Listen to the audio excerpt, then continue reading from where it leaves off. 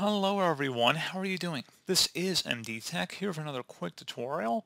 In today's tutorial, I'm going to show you guys how to resolve if your emails that you're sending through Microsoft Outlook are not being saved to the sent items folder.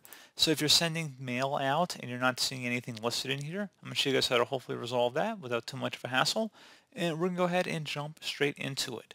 So we're going to start off by selecting the File tab up at the top left, and then you want to select Options on the left side.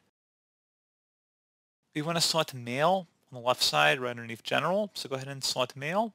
And now on the right side, you want to go ahead and scroll down underneath where it says Save Messages, and where it says Save Copies of Messages in the Sent Items folder, make sure that is checkmarked, and then you would select OK to save the change on that, and that's all you have to do.